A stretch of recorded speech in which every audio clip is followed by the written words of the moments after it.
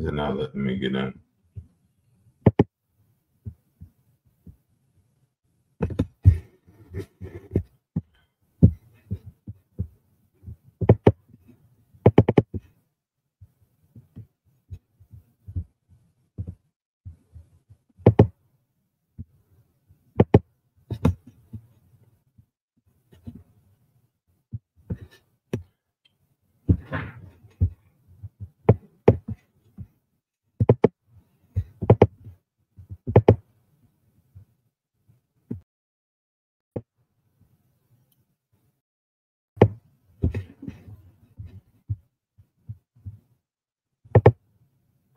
Sorry, guys, I got some technical difficulties here. Give me a second and I'll upload here in a sec. All right.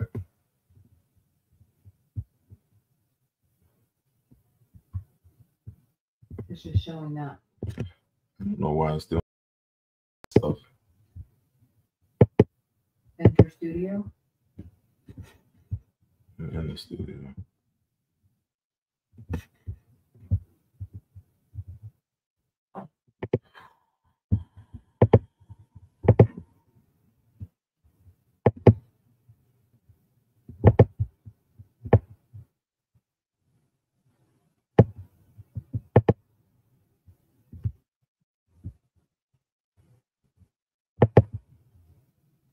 There we go. Sorry about that. It's been a while since I've done this on my own. Usually I have my my producer with me, but not today, rolling solo. So a couple of things I wanted to get to, you know, with the wild card weekend kicking in, not the wild card, I should say the divisional weekend kicking in. And I want to give you guys, you know, my thoughts and some, you know, some what I believe is actually going on, you know, with the Philadelphia Eagles. So I think first things first, it's a big weekend as far as the NFC AFC divisional round playoffs are concerned. So let's handicap those games first. First of all, we got the Texans traveling to the Ravens today. And I'm seeing in some of the comments, somebody's talking about another Ravens collapse. I don't see it that way. I think that the Baltimore Ravens, in my opinion, might be the best football team in the National Football League this year. Coaching-wise, playing-wise, offense, defense, special teams, they've just got it all. And, you know, listen, this is going to be short and sweet today.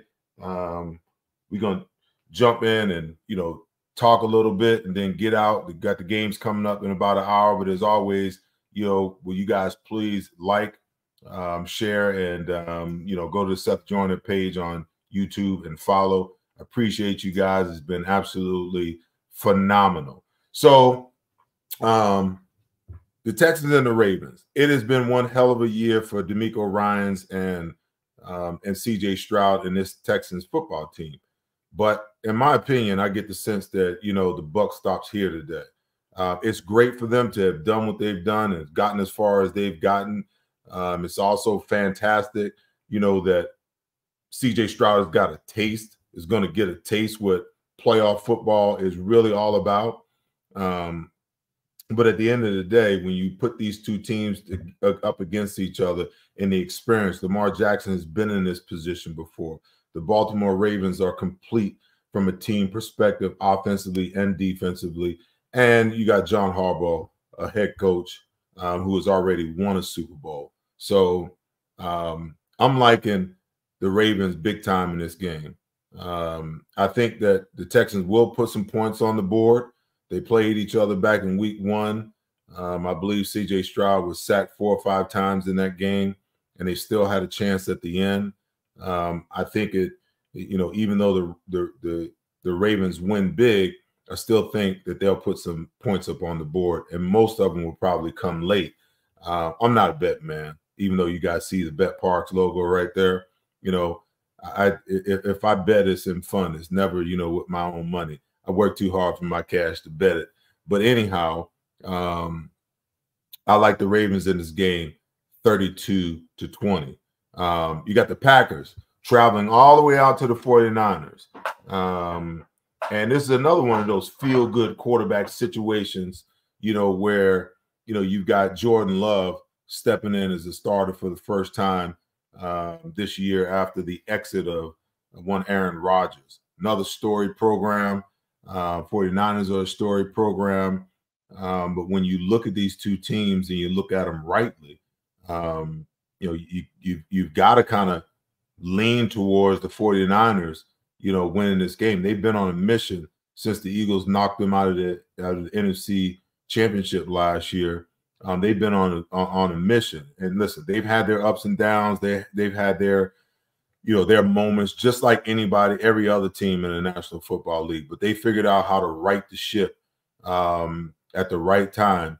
And even though the Baltimore Ravens took them out to the woodshed, and I believe it was week 15 and 16, they're still a formidable football team. They've got, they paid a lot of money for that defense. They've got a lot of good players on the offensive side of the football, and they're extremely well coached by a great play caller in Kyle Shanahan.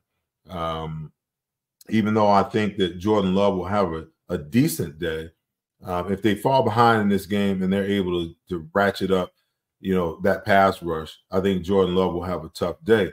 The advantage that they have is that they've got some wide receivers on this Green Bay team. This Green Bay team is going to be a problem in the future, no doubt about it. They've got some guys that can play, and if this Christian Watson kid can ever figure out how to get his hamstrings right, they're really going to be something special moving forward.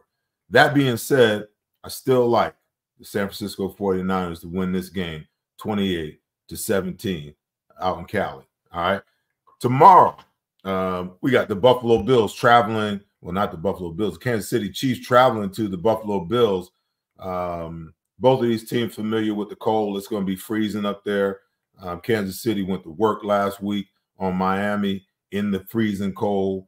Buffalo played in the cold last week, so it's going to be a very interesting game. I think that this is going to be the most epic game of the weekend because you've got, an elite quarterback, versus an elite quarterback challenge, I should say.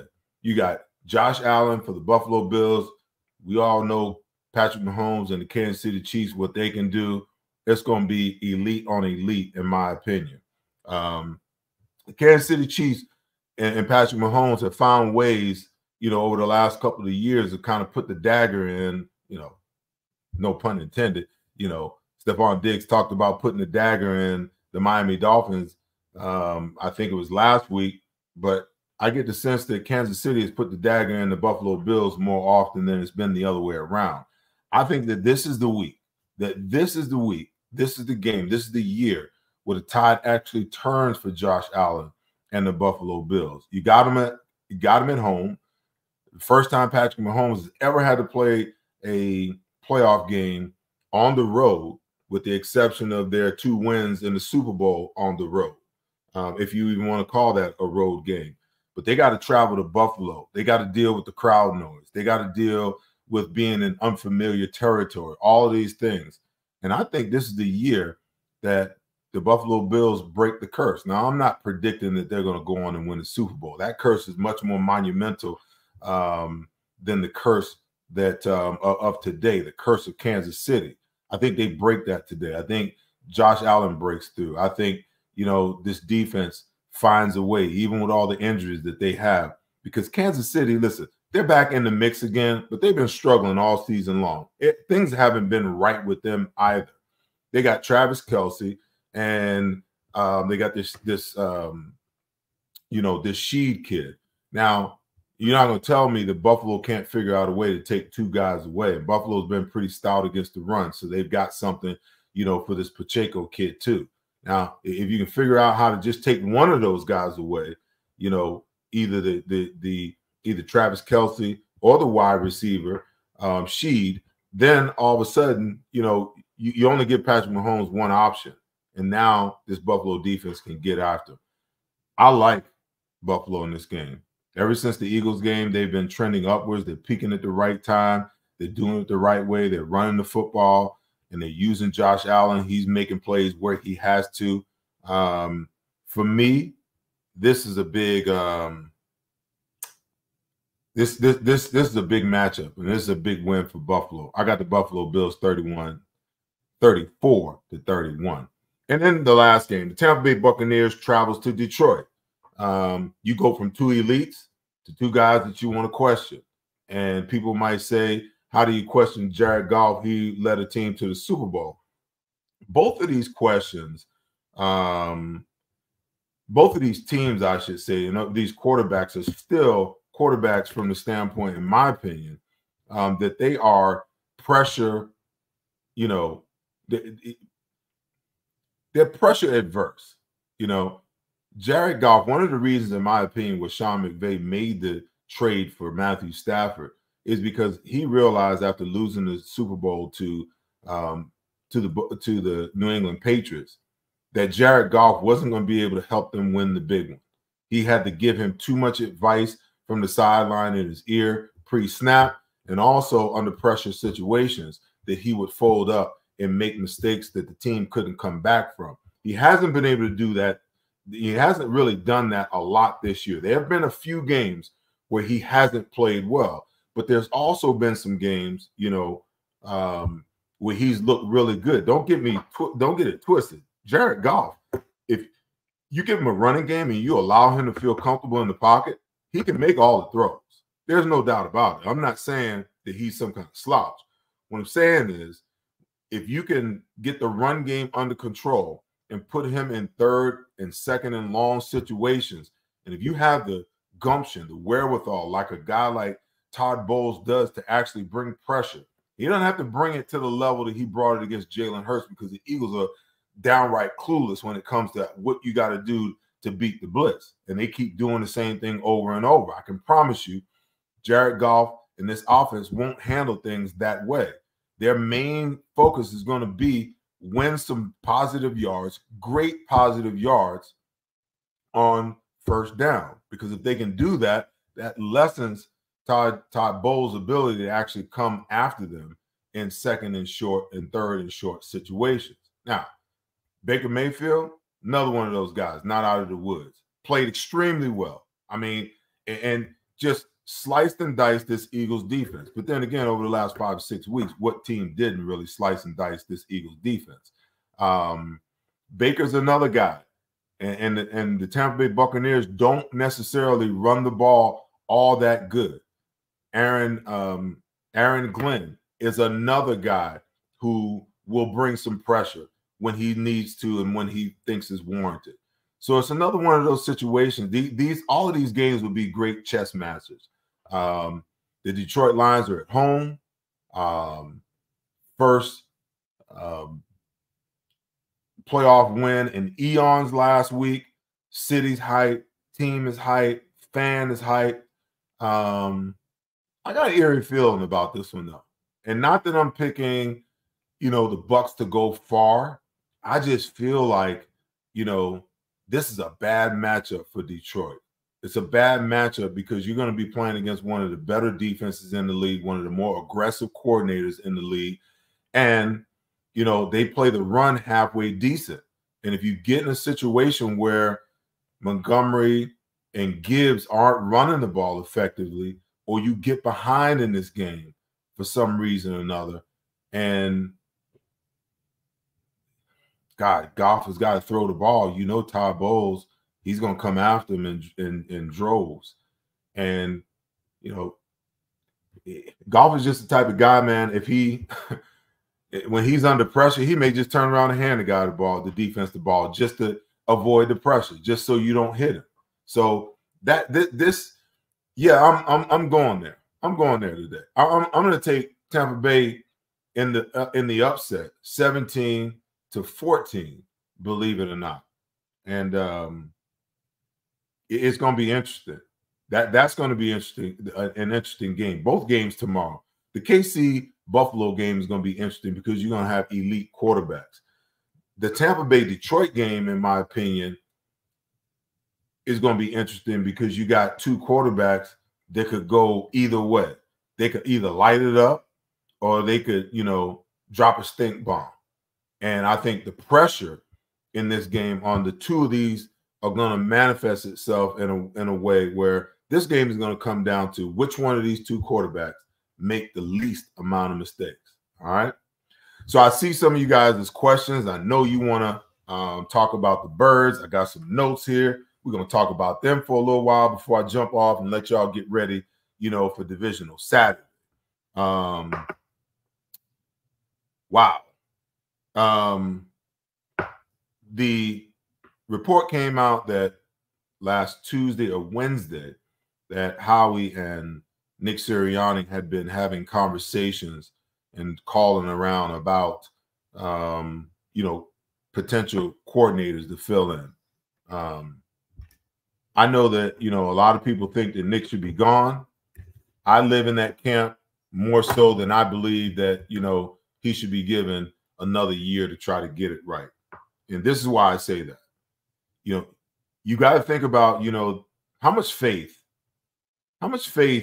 will the players that remain here have in Nick Sirianni? How much faith will the fan base have in Nick Sirianni if he stays here next year? How much faith do y'all believe, how much faith do you put in the fact that Nick Sirianni had 17 games, 18 weeks to fix whatever it was that was wrong with his football team? He stood in a live press conference when asked, Nick, what do you think you need to do to fix the problems and the issues, with this team? And he said, don't you think if I knew, I would have done it by now? See, that's a red flag for me. I don't know about you guys, but that's a red flag for me. That's him saying that I don't know what to do. I didn't know what to do. And my question to you is, if he didn't know what to do this year through 17 games, 18 weeks, and a playoff game, if he didn't know what to do then, why do we have faith that he'll know what to do next year? Because the situation will be similar. The offense is going to look like it looked this year. The defense is going to be a work in progress. There's going to be a lot of players that are no longer going to be on that defensive side of the football, and you're going to have a whole nother roster to put together over there, Howie Roseman. You're going to have a whole new, terminology for your players once again on the defensive side. How do you make the shift? And this is my opinion that they have to make the shift. You got to move away from Vic Fangio and the, bend but don't break style of football, and you got to get back to the rich history of football, especially defensive football, that we've known in Philadelphia for the last 30 years. Aggressive, hard-nosed. We're going to make you feel us. That kind of defense. That's what we need.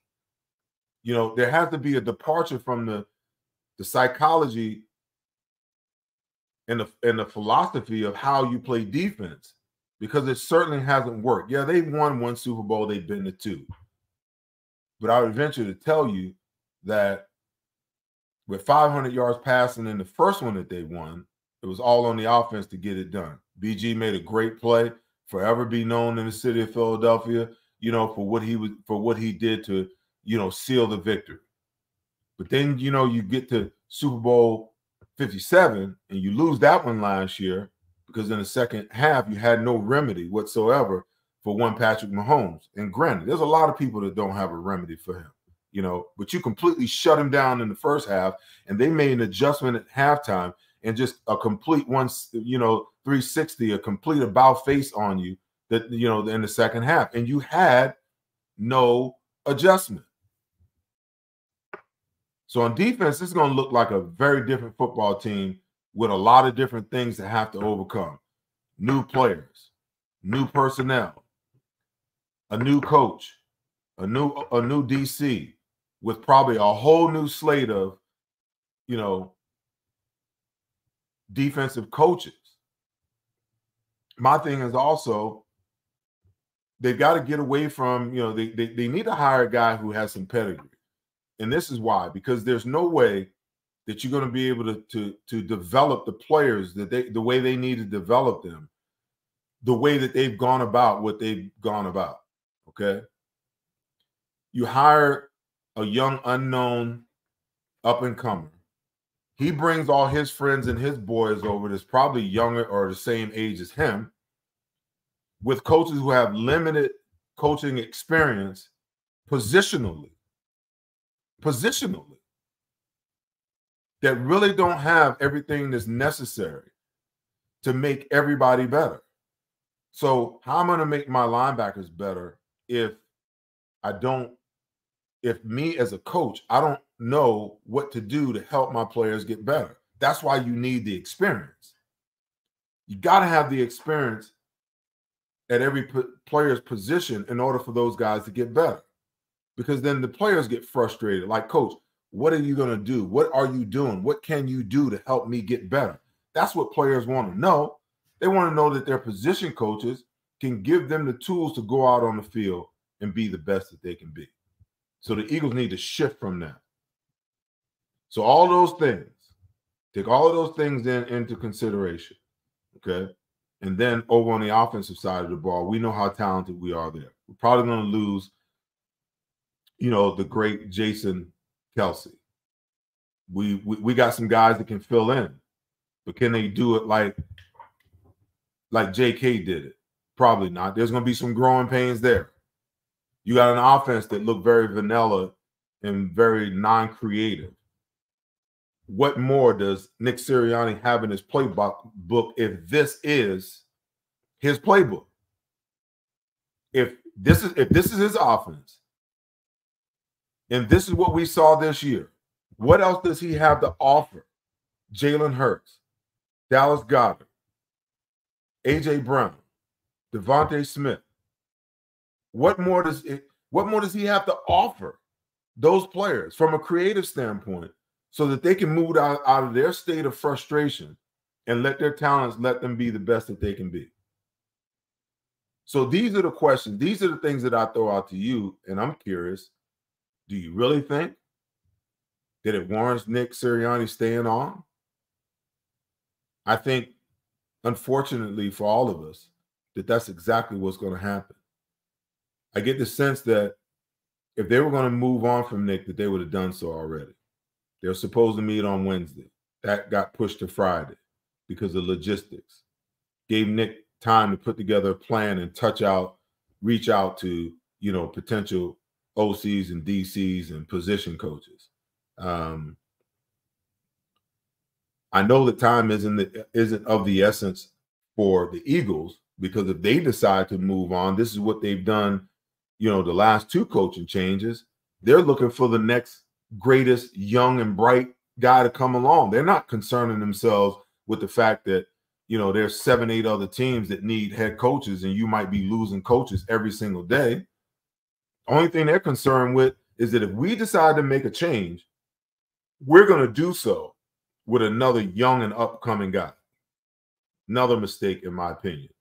Go get you a guy who has some experience, some creativity to his offense, a guy that's going to either be a part of the defense or the offensive side of the football, and then go get a proven guy on the offensive side, a defensive side of the football, so that they can do what they do. But this is my opinion. I just feel like, if they want to make a move, they would have made it already.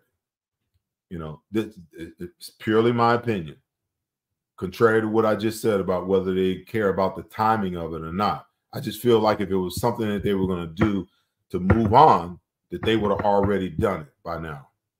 And they seem to be dragging their feet about it. It puts the Eagles organization in a precarious position when you think about it as well, if they decide to bring Nick back? What's the confidence of potential free agents coming to Philadelphia after watching the collapse and seeing, you know, how vanilla the offense can be and how passive the defense can be? What does the organization look like to the rest of the NFL? Even the coaches, with so much stuff leaking out about, you know, what the players are saying and what the perception of is how he runs everything and tells the coaches what to do and how to do it, and the analytics department.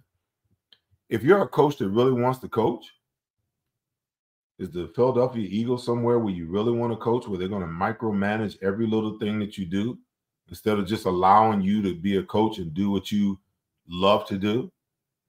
So these are the things.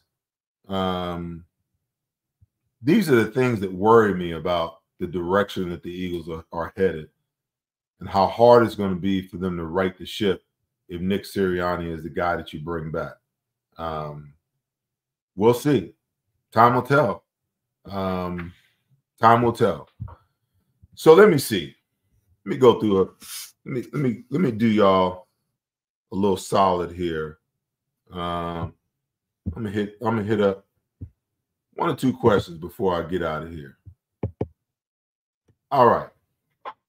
Timo Lane wants to know, technically, Howie did the same thing he did in 2017-22, but it didn't work. Those changes worked. These didn't. Listen, you're 100% correct. You can't keep doing the same thing over and over, expecting for it to always work.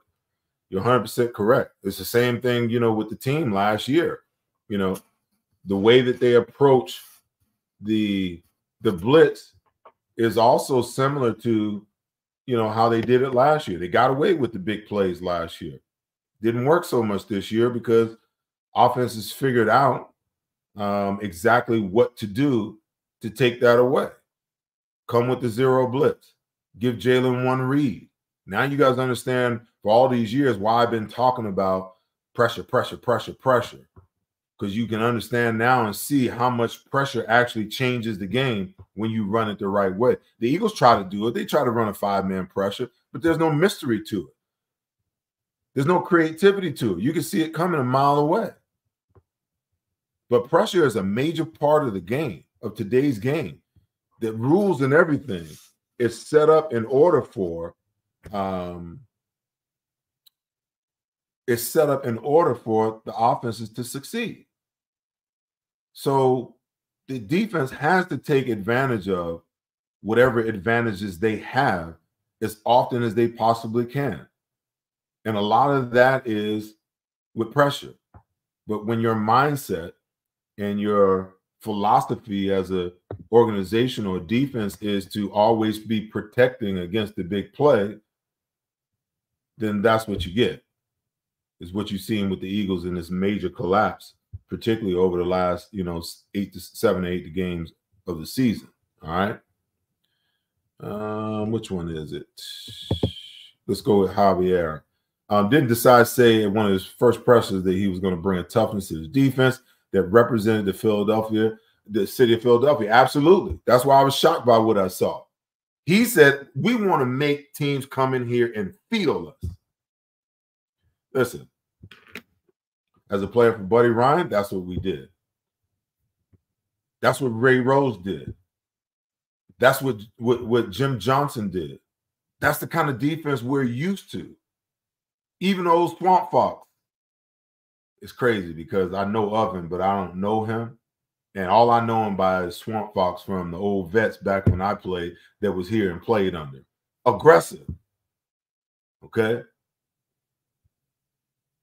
Bud Carson, aggressive.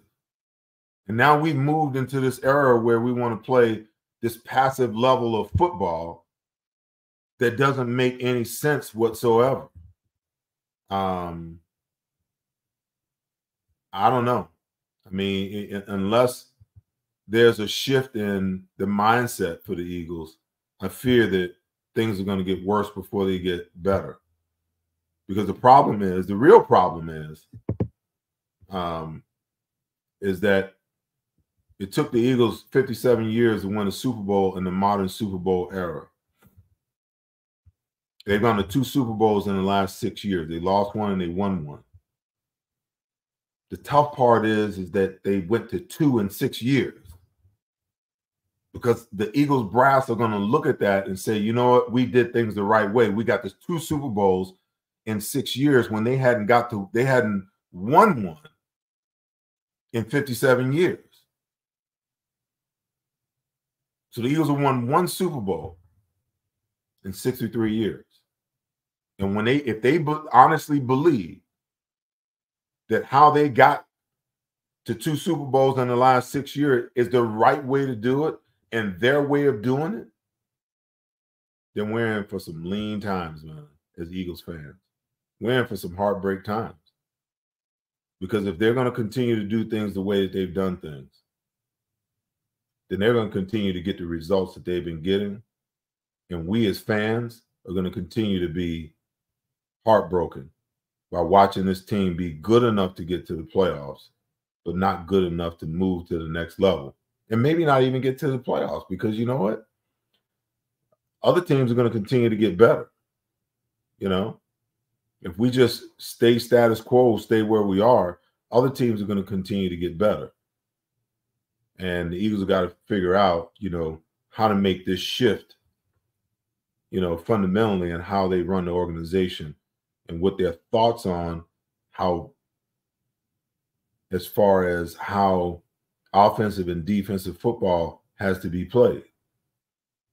Nothing wrong with big plays. I get it. You're going to make more big plays throwing the ball down the field than you ever could, and quicker than you ever could running the football.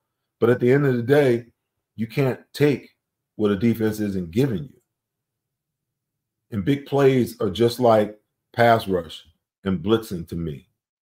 You got to earn the right to do so. The way you earn the right to rush the passer and blitz is that you take away a team's ability to run the football. You make them one-dimensional.